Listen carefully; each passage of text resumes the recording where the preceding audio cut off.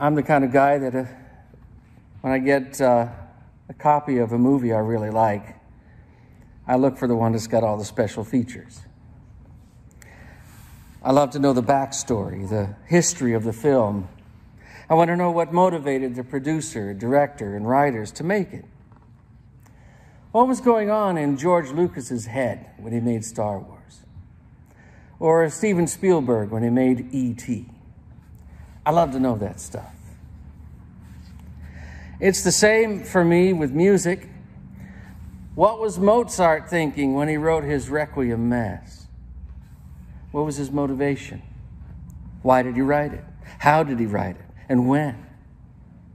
I'll sit with the CD booklet and read the comments by the artists of why they wrote the songs, what the circumstances were when they wrote them. I love that history.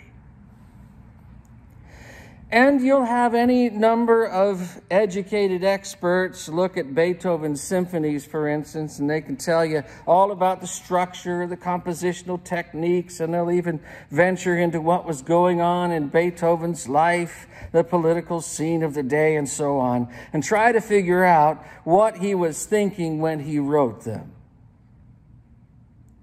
And all of that stuff might be right,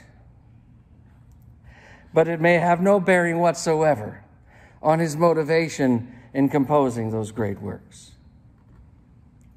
You can't tell everything from the works themselves. If you really want the truth, the full story, if you want to get to the heart of what the composer was thinking, don't ask a music critic, ask the artist.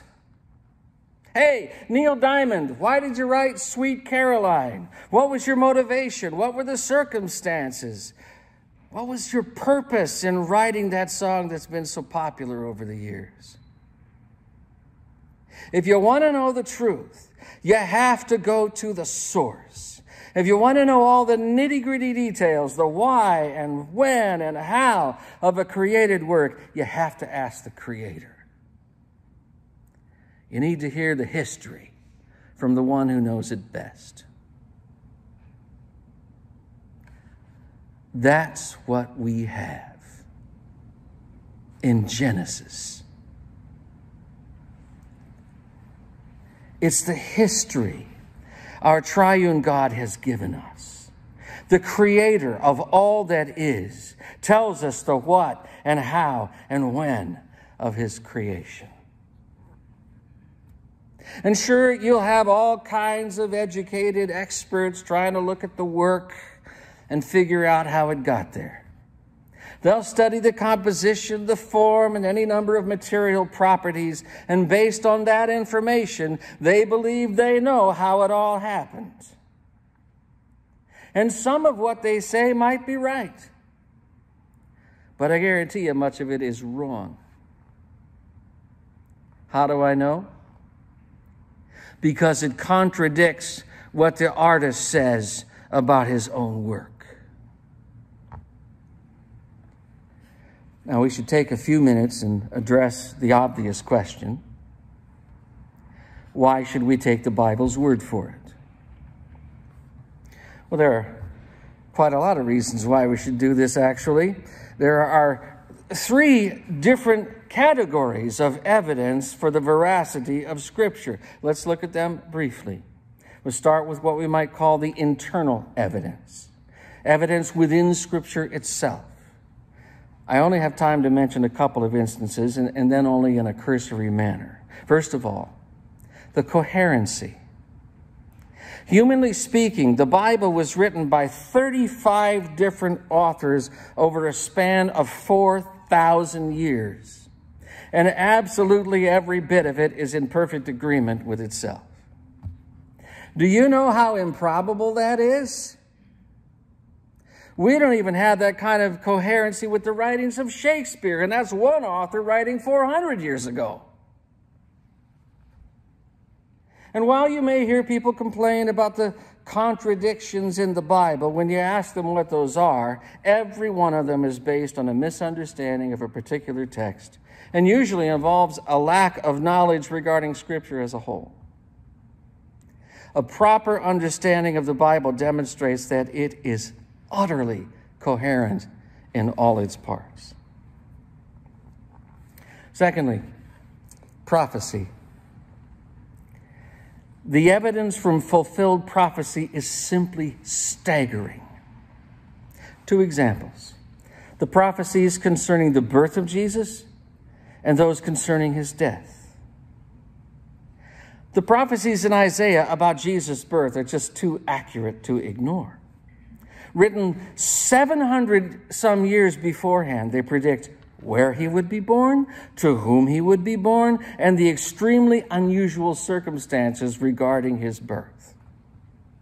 And Psalm 22, written 1,200 years before the fact, accurately foretells the circumstances of Jesus' death in such detail that it looks like someone wrote them into the psalm after they happened, which, of course, is impossible, because the texts of Isaiah and the Psalms were already well established before these events took place.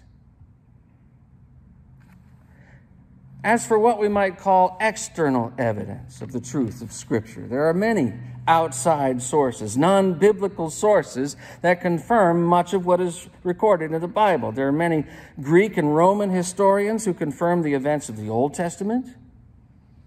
Josephus, Tacitus, Suetonius, and others corroborate many of the key events in the New Testament, particularly the life, death, and resurrection of Jesus. Finally, there's what I would call the spiritual evidence of the Bible's trustworthiness, and this is the one that matters the most.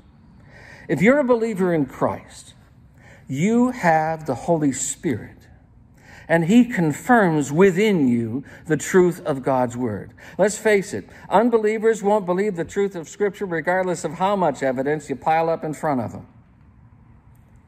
This is not to denigrate apologetics, by the way. St. Paul encourages us to be ready always to give an answer for the hope that lies within us. But it's the work of the Holy Spirit that causes God's truth to resonate within. Taken together, then, the internal, external, and spiritual evidence leave no doubt as to the reliability of the Genesis account of the history of the beginning. Now, we happily acknowledge the key role that faith plays in our understanding of the origin of all things. The same cannot be said, however, for those who espouse an evolutionist view of origins, though their view requires at least as much faith as ours, probably more. The truth is, there's not one scrap of evidence to show a molecule's demand pattern of evolution as theorized by Darwin and promoted nowadays as established fact. Not one. In fact, there's not a scrap of evidence that any created kind has ever evolved into a different created kind. Darwin's classic proof of evolution is the Galapagos finches, whose beaks change in size and shape from one generation to the next. Do you know what you call a bird whose beak adapts to the climatory changes in its environment? A bird. Not only do these creatures not evolve into something other than a bird, they're still finches. They haven't even become a different species of bird.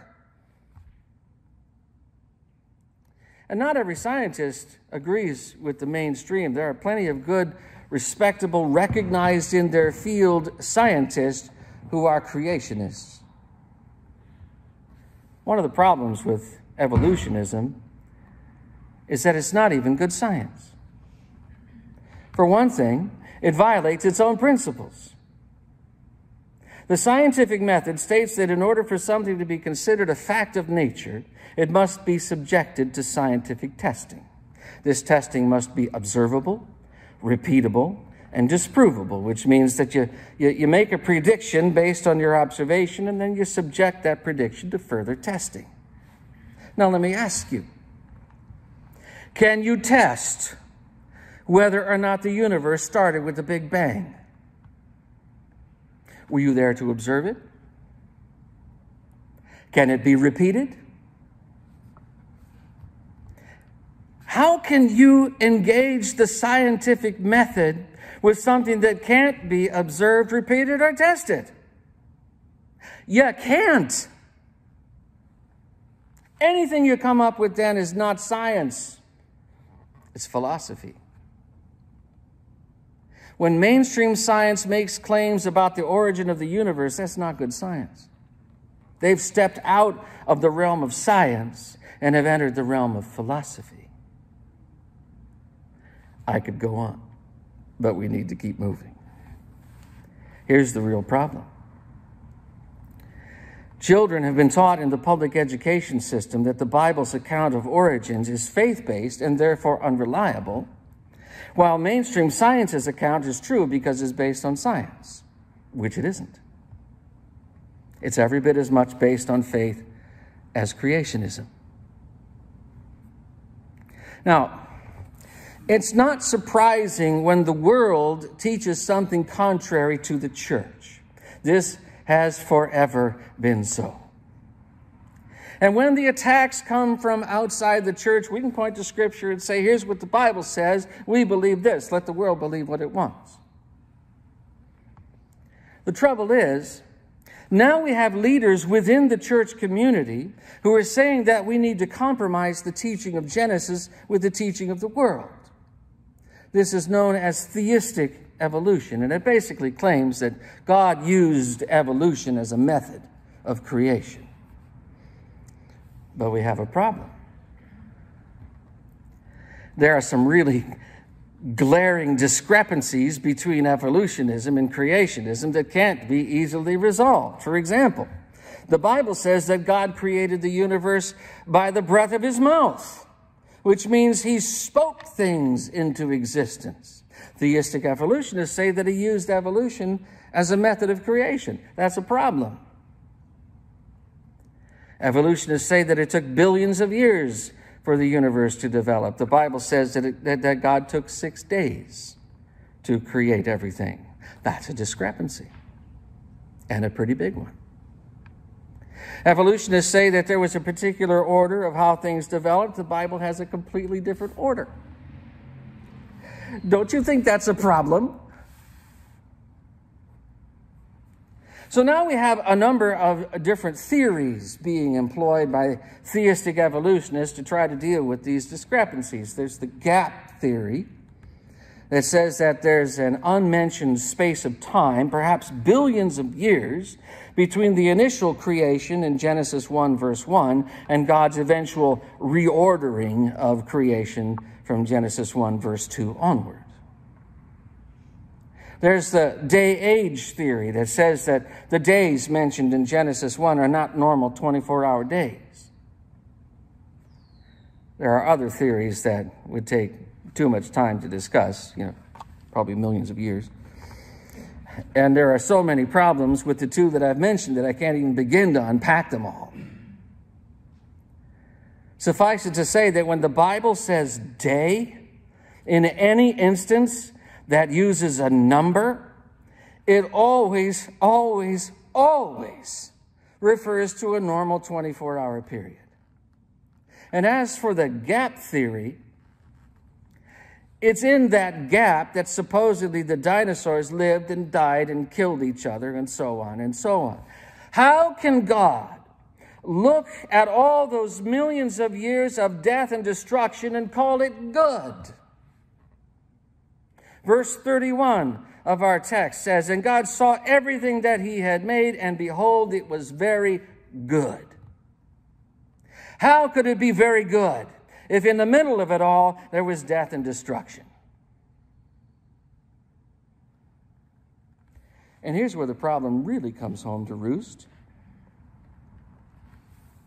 What do you think it does in the mind of a child who already has enough to deal with sorting out what he learns at school and what he learns at church, when now the church is teaching him, well, don't believe what it says in Genesis, but believe in Jesus? Why? Listen, if the history of the beginning is false, why should we believe the rest of the history? And we wonder why our children are leaving the church and never coming back. Beloved, if the Bible's teaching about Christ is true, then it's all true, including Genesis. If we're going to believe the Bible, let's believe it from the very first verse. Let's be consistent and not allow the flawed theories of mere humans to confuse and contradict the clear Word of God. At the beginning of time, God spoke all things into existence by the power of His Word, just as He said He did. In the course of time, He sent His Son, born of a woman, born of a virgin, who carried our sins to a cross outside Jerusalem, who died there in payment for those sins, rose from the dead on the third day, ascended into heaven, where He rules all things for the sake of His church, and who's coming again in glory to receive us unto Himself. The events recorded in the Bible were all real historical events recorded for us in the pages of Scripture under the directing hand of God. That's the teaching of Scripture. That's what we believe and confess. Let's not muddle it by mixing it with the flawed opinions of men. In the name of the Father, and of the Son, and of the Holy Spirit. Amen.